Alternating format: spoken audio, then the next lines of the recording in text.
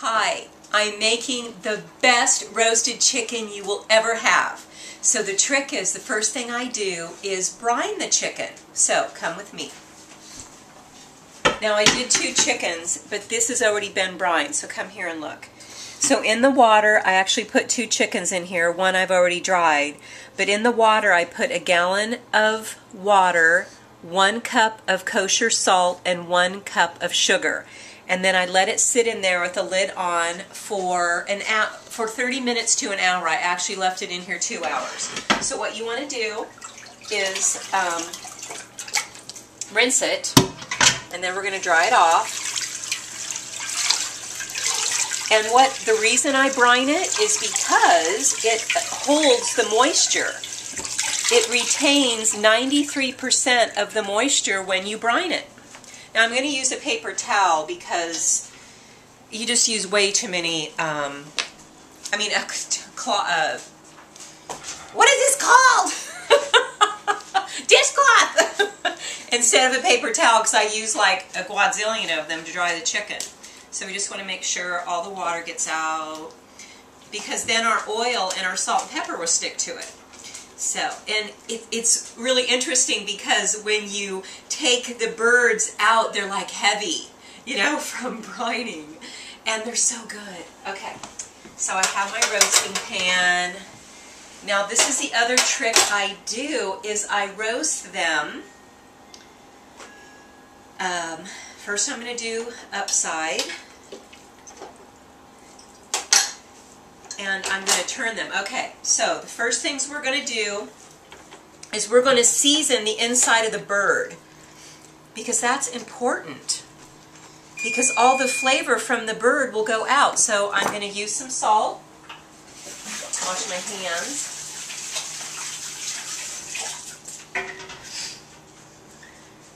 And we're going to get all down in the cavity of the bird.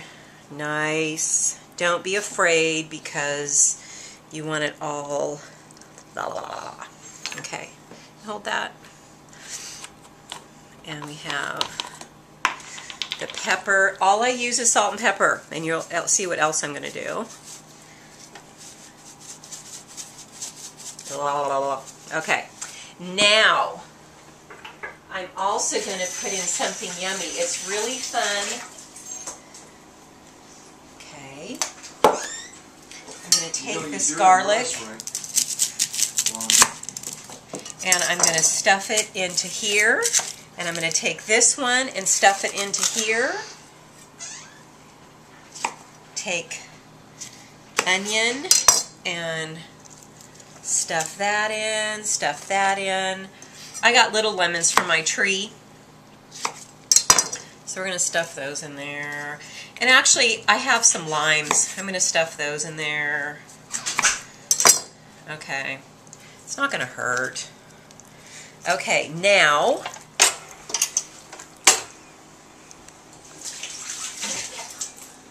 we're going to oil up the chicken so our salt and pepper will stick. And I'm actually going to put it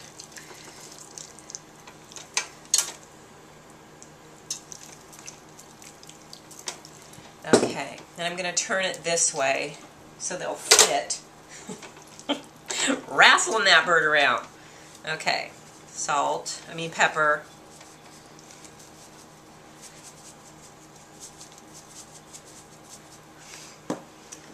Le salt. La la la la la la la la la la. Okay. And we're going to turn over the bird, and we'll do it the opposite direction. There, pretty. Oh, back up, back up. I need to seal the, see, I forget too. I need to bound their legs together. Okay. Okay, so the reason you tie the legs up, because it makes for even cooking. And that's important because you don't want it dry. And then the wings, you're just going to take and just kind of flip them back like that. Yeah. Now we're going to turn it over. Beautiful.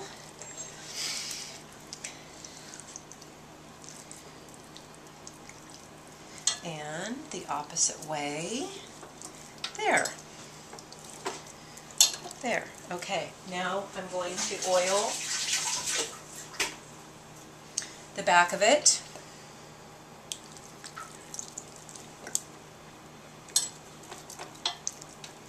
Okay, some pepper, that's all we need.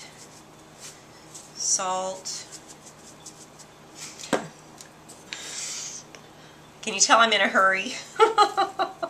I want to do the video as short as possible. Okay, the next thing I'm going to do, which I forgot to show you that I'm going to do,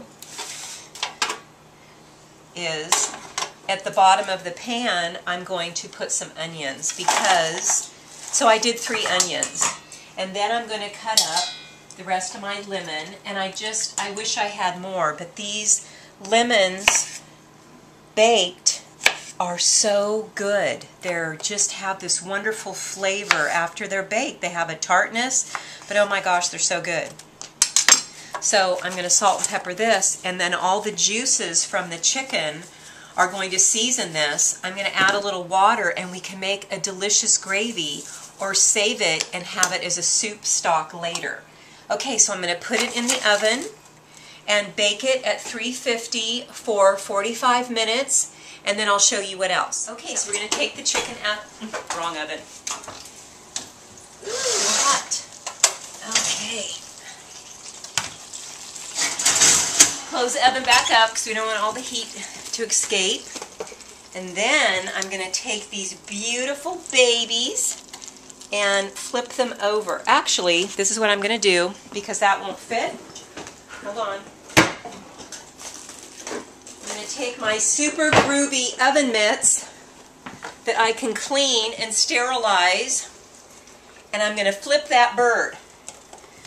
Okay, little birdie. Flip-a-roo. And flip-a-roo. Oops. Accidentally got the little skin. Okay. Then I'm going to take my 2 cups of water and put it in here because I want the juice left over. Okay, now I'm going to put it back in the oven and let it cook another 45 minutes. Brown, and we're just going to let them sit here for about 15 to 20 minutes to keep all the juice inside of them. Then I'm going to carve them. Also at the end, to brown the top, I baked them at 350 degrees, and at the very end I turned it up to 450 the last 15 minutes. So 45 minutes on the back, 45 minutes on the, well, a half hour on the front, then the last 15 minutes turn up to 450 to totally brown the top. And then over here is the onions and the lemon, and I can make a gravy out of this, but personally I'm just actually going to put it in a bowl. Okay, so we had a yummy chicken dinner. So let me show you here. This is the chicken, so I like it all cut up. I cooked 2 chickens, but I cut it up, and now I have chicken for lunch tomorrow. I even have chicken for a fast dinner that I can heat up the next day.